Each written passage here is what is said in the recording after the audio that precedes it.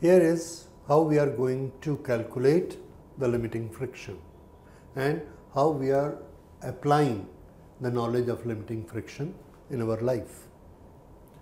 This is a box which we need to slide on this surface.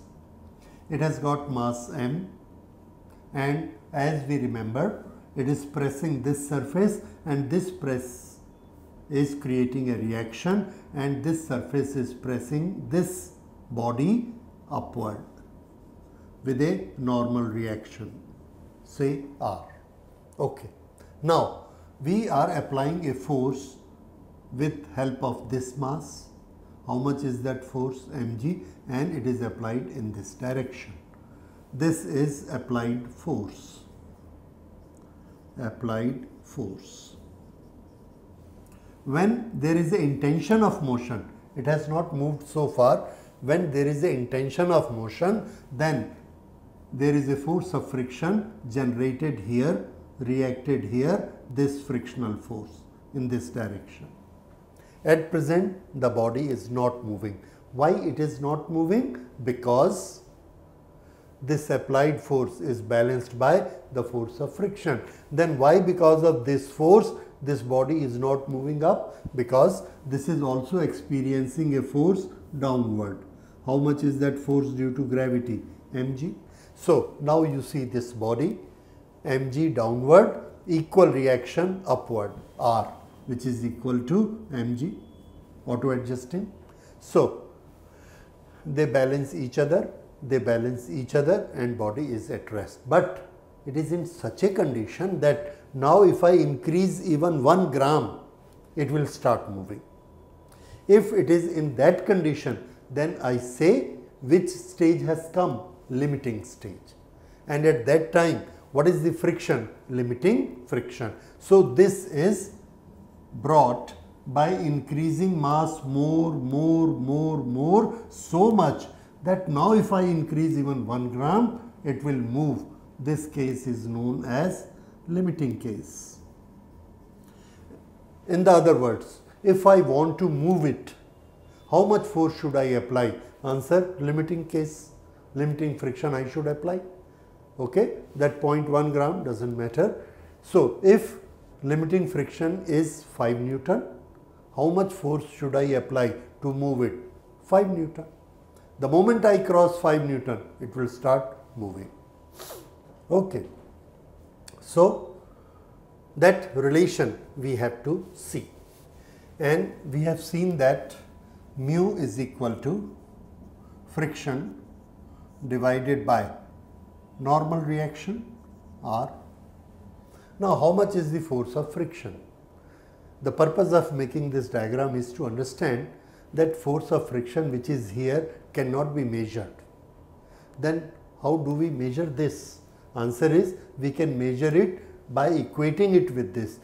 Who is balancing the force of friction? Applied force is balancing it. And at what stage it is? Limiting case. So at that time, what is the value of friction? Limiting friction. And it is equal to applied force. Why it is equal to applied force? Because the moment I am going to increase it, it is going to move. So that shows that at present, applied force is equal to limiting friction. You see, always friction is equal to applied force in the condition of rest. If it is 1 Newton, this is 1. If this is 3, this is 3. This is 5, this is 5. So I can always measure friction by applied force. So please note it and remember it. Applied force is measure of static friction.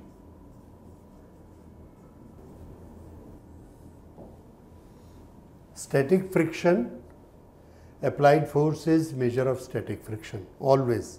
But when this static friction itself is limiting, then applied force is equal to limiting friction.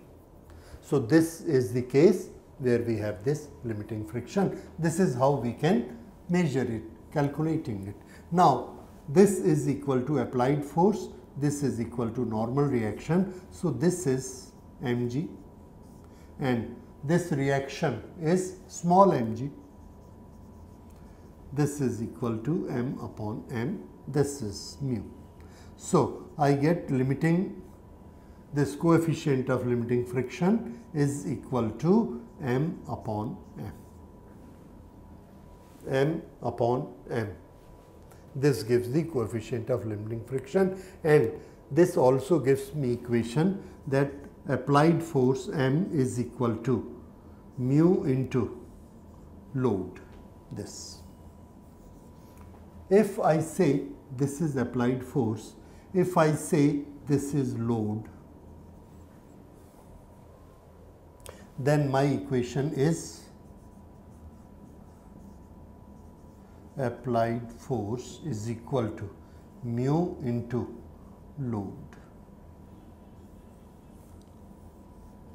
This is practically we are using in the engineering. If I have to move a box which is 1000 kg, 1000 kg, if mu is equal to 1, I have to apply the force 1000 kg.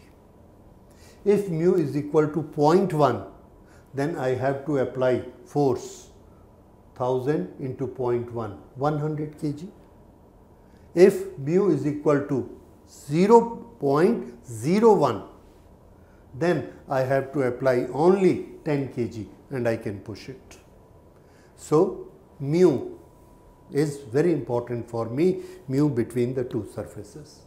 I know that if this is one surface, this is other surface, I keep it on this, mu is equal to 1, I have to apply 10 Newton.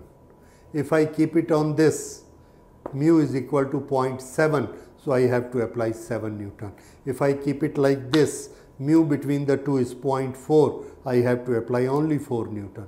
It will move. And if I put this in between, which rolls, the mu has become 0.1. I have to apply only 0.1 Newton and I can move it.